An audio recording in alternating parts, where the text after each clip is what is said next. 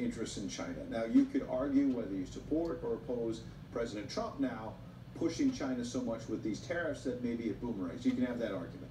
But it seems like almost nobody could say that China is not a big competitor, and yet Joe Biden tried to say they're not a big competitor. Yeah. When his son's got all this interest there. Well, but again, it's worse than that. So Joe Biden gets on, Hunter Biden flies with Joe Biden on Air Force 2 to Beijing, and as an official member of the delegation, and then 10 days after that trip, he all of a sudden gets $1 billion investment into his private equity fund, not from a Chinese company, from the Chinese government.